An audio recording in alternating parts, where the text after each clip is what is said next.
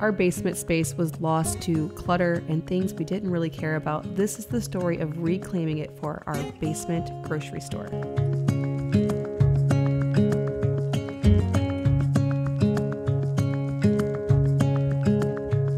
It took me 5 years of living in our home with a very small pantry space, even though I have reclaimed some of the cabinetry in our home for pantry space. But we do have this pantry space in our actual pantry that has shelving that is very deep and not very functional. But it took me 5 years to realize that we could use our basement for additional space. So our basement is just steps away from our kitchen. You go through our mudroom and then you can go down into the basement. So it's very accessible from the kitchen.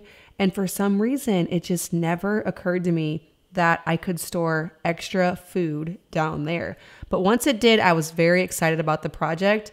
And we had a lot of steps along the way to get to the point of making it our very own basement grocery store. The first step was decluttering. I didn't document this mostly because, like a lot of basements, well, at least I'm assuming a lot of basements, ours was full of clutter and I just needed to dig in and get that job done.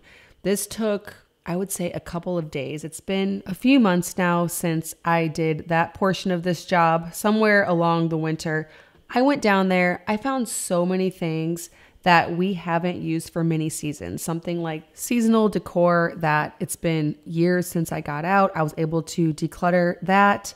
So many things, clothing that didn't fit the kids anymore. I just needed to go through it with a fine-tooth comb because what I realized was when we first moved into this home, a lot of the things that I wasn't sure about, and then over the years, things that I wasn't quite sure if we wanted to keep or get rid of, I stashed those things into the basement. And then I just had this mess on my hands. And whenever it occurred to me that I could actually redeem the space, that stuff didn't matter as much to me anymore. I saw that as something that I was storing and was never going to use, most likely because it hadn't been used in years.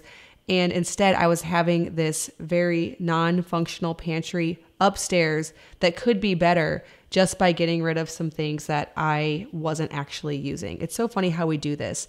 We trade the possibility of someday maybe our ideal selves will put this to use, or just something that we haven't even revisited at all. Sometimes it's not that I actually thought I would want to use this.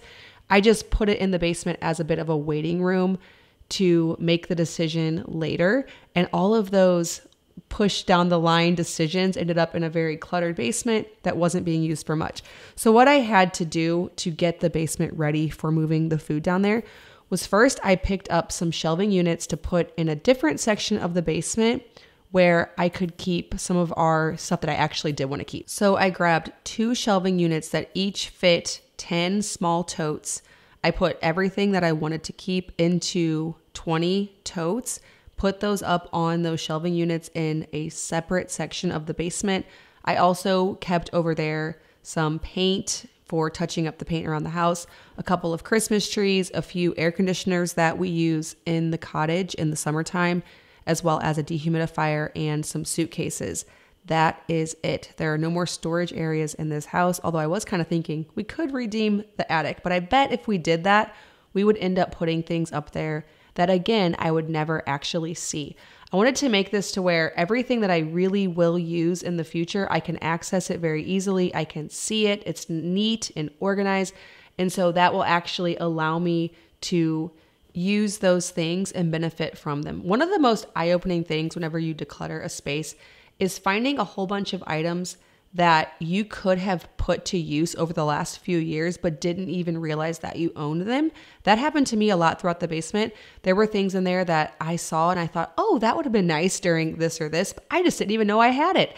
I don't want that to happen. So that is why I ruthlessly decluttered this space. We just got back from vacation and there is something about coming home where your things are all set up like in the basement to have all of our food that we like, that I have carefully sourced, neatly displayed and organized. I also love the comfort of our home. And one way that I make our home comfortable and healthy is with Birch Living, which is the sponsor of today's video. Birch is a natural and organic mattress company that offers sleep products I can feel good about in our farmhouse. We have 2 of the twin Birch mattresses. Those are the natural, well-loved Birch mattresses. And then we also have a Queen Luxe, which is a premium upgrade. The Luxe is comprised of 8 different layers of organic wool, organic cotton, and 100% natural latex. It also features an added quilted organic cotton pillow Euro top, natural tallow latex that relieves pressure points, targeted zoned lumbar support, provides enhanced contouring. This mattress has over 1,000 individually wrapped steel coils to cradle your body and limit motion transfer. All that to say, it is super comfortable, but most of all,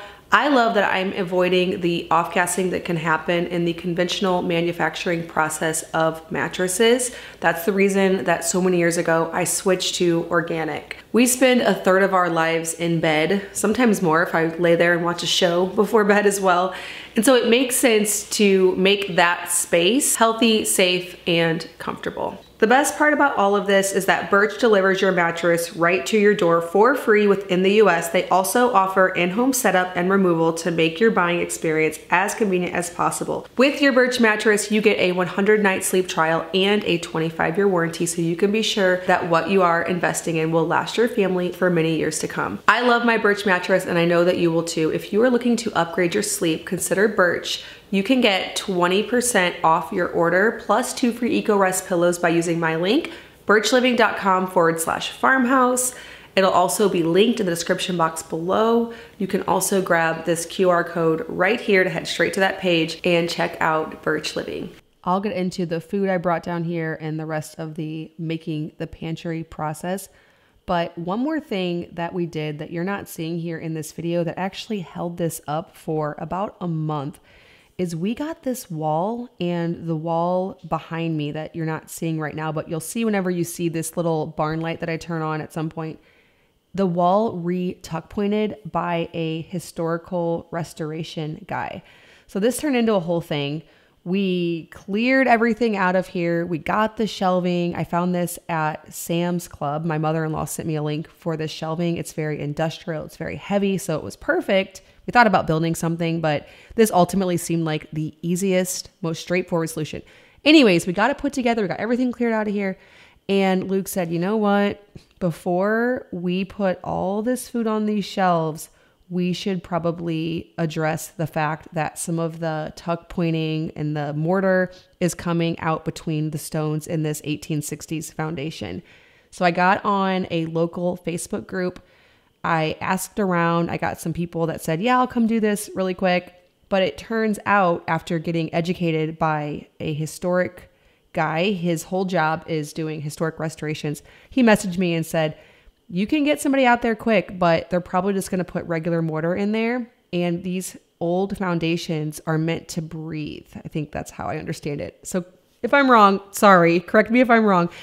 But basically, it will work for a while. It'll look good, but ultimately it will leak, it'll crack, it'll expand and not contract. And the mortar that was used a long time ago was made to breathe, expand, contract. I might be saying that wrong, but nonetheless, I trusted his opinion, and we had him come, him and his family, it's a family business, do the tuck pointing. So you might notice a bit of a difference in the way that this stone foundation looks in the beginning of this video and then at this point in the video. So there's a month here in between, but I'm so glad we did it. I think it looks really nice.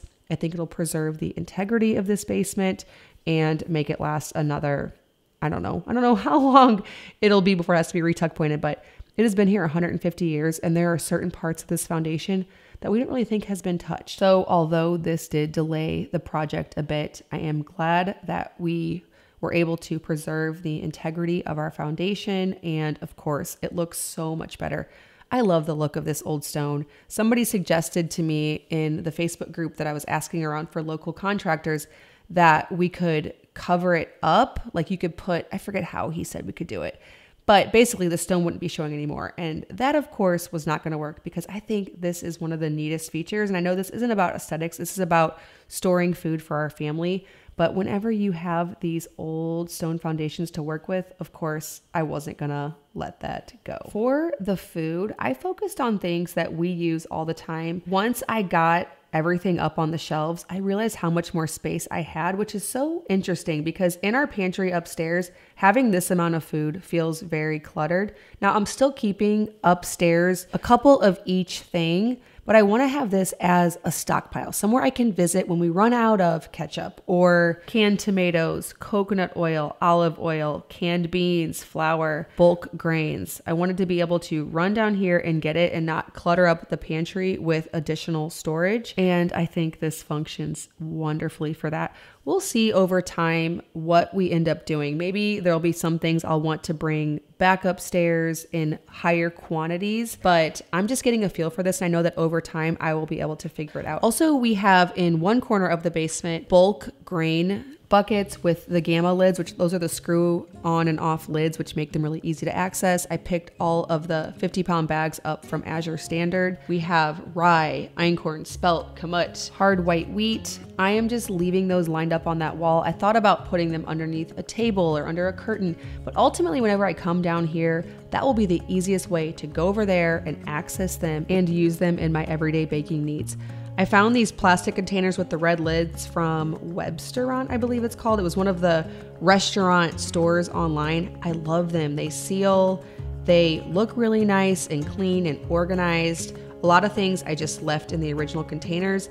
I found this off of VMat Home. It's a 6-foot by 9-foot vinyl mat. This is just to make the space more inviting. Yes, it's a basement. Yes, it's strictly for function, but I also want it to be beautiful, and I know that I'll be coming down here a lot. Now the third storage shelf that I'm not showing as much, I'm using that just for things like extra canning jars, rings, lids, my canning pot, my cheese press, things I don't use every day, so they shouldn't clutter up the pantry, but also things I don't want to get rid of. There's lots of extra space too on these shelves, so there's more things I could stock up on. We reserved this wall over here with the light for a table and our freeze dryer. I didn't yet get that table, but that's something that I'm going to do in the future. This little switch here hooks up to a plug-in, so it turns on our string lights, makes it cozy and inviting and well lit. I love this space. I hope that you enjoyed following along, and there'll be lots more shots of this in the future, so make sure to hit that subscribe button. As always, thank you so much for stopping by our farmhouse.